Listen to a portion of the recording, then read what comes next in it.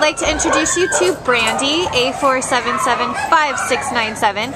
And Brandy is a 1-year-old spayed female, blue and white, tan and brown, some kind of mix there, but she's absolutely adorable.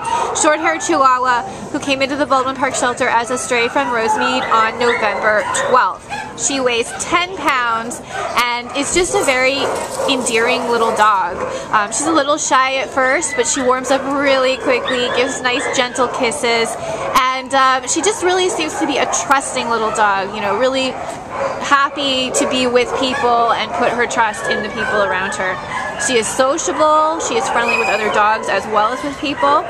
She's also had a little bit of training. She walks great on a leash. So 10 pounds of love is what Brandy is, and she's got a nice medium energy level, and we think she'll fit in well in an apartment or a single family home.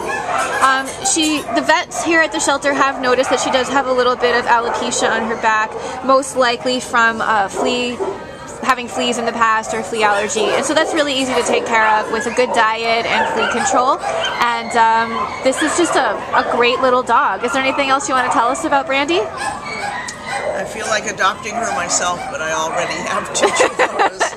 So yeah, she's the kind of girl that you meet her and you want to take her home. So please meet her here at the Baldwin Park shelter and take her home.